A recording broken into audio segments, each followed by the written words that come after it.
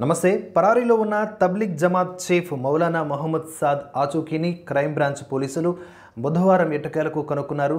Corona virus ప్రబలుతున్న సమయంలో ఢిల్లీలోని నిజాముద్దీన్ మర్కజ్లో జమాత్ సమావేశం నిర్వహించి దేశవ్యాప్తంగా ఈ వైరస్ ప్రబలేందుకు కారణమైన జమాత్ చీఫ్ సాద్పై పోలీసులు కేసు నమోదు చేయడంతో ఆయన అప్పటి నుంచి పరారీలో ఉన్నాడు. ఢిల్లీలోని జాకీర్ నగర్ ప్రాంతంలో తన నివాసంలో మౌలానా సాద్ క్వారంటైన్లో ఉండగా ఢిల్లీ పోలీసులు బుధవారం కనుక్కున్నారు. ఢిల్లీతో పాటుగా ఉత్తరప్రదేశ్ రాష్ట్రంలోని ముజఫర్నగర్, షామ్లీ ప్రాంతాల్లో మౌలానా కోసం ఢిల్లీ క్రైమ్ బ్రాంచ్ పోలీసులు తీవ్రంగా గాలింపు చర్యలు చేపట్టారు.